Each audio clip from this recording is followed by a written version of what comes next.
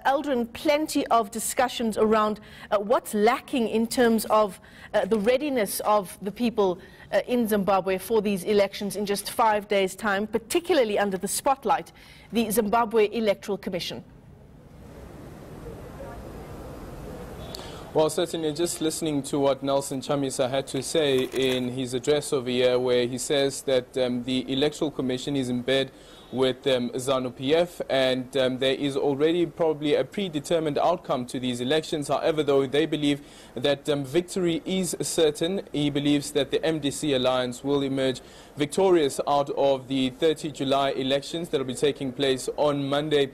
One of the questions, though, is that what happens in case the results do not come out as they are expecting and as they have already articulated. This is the MDC alliance, and he said that the MDC will not accept any fake results. Victory for the MDC alliance is certain. There was also a question around the demonstrations, whether he still encourages people to demonstrate, and he's indicated that he believes that demonstration is also a peaceful means of highlighting some of the issues that the MDC has been speaking about throughout the course of the process leading up to the election. So the 30th of July, Nelson Chamisa will be contesting those elections, and they're expecting nothing but a victory.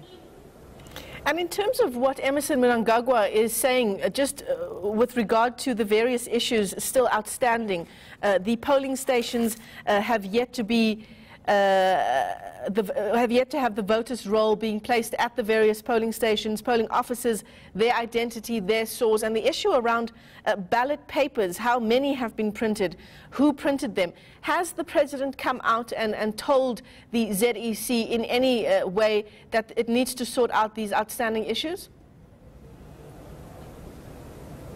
We don't know of any meeting that has taken place between the ZEC and the government. What Emmerson Mnangagwa has been emphasizing throughout these few days is that government will allow the ZEC to run the processes leading up to the elections. And yesterday there was a meeting between the various political parties, including ZANU-PF, where the ZEC did indicate that they will release the number of ballot papers, publicize rather, the number of ballot papers that have been printed, as well as who has printed or manufactured those ballot papers. Those will be released in the next couple of days. They did indicate that that will happen this week, and as you heard earlier on, Nelson Chamisa saying as it stands right now, they still don't know who it is who has printed these ballot papers, and for them that is a concern. Nelson also indicating that they have put together some sort of mechanisms to ensure that these elections are not rigged, but he wouldn't go into detail about those mechanisms. But one of the issues that they have raised throughout these few days leading up to the elections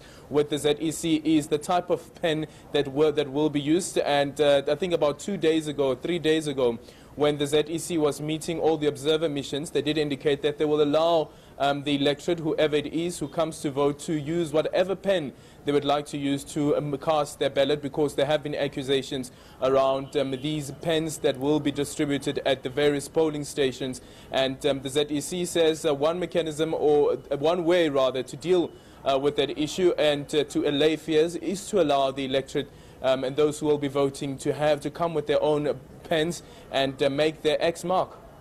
Now, Aldrin, you're of course part of a large media contingent in the country covering Zimbabwe's elections this year.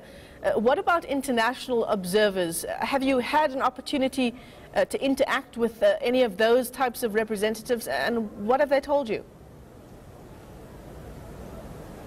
We're actually expecting a press briefing from the Commonwealth this morning, but that press briefing has now also been delayed, where we're expecting them to articulate what their observation has been of the processes leading up to election, especially considering that you have one candidate who's already pulled out, Divine Hove, who's pulled out of the race and saying that he will not be contesting. He believes that the foundation has already been laid for a contested result, whatever the outcome of those results were. We spoke to the African Union earlier on this morning. They gave a briefing, and they have indicated that they will be looking at all the processes, and after they've received all the debriefing sessions and have been debriefed on all the processes leading up to the elections, they will then give us some sort of outcome, what they think the processes have been leading up to the 30th of July, but there has not been a lot of noise, although the African Union has indicated just ahead of the MDC Alliance meeting that they hope that all participants, those who have indicated that they will be participating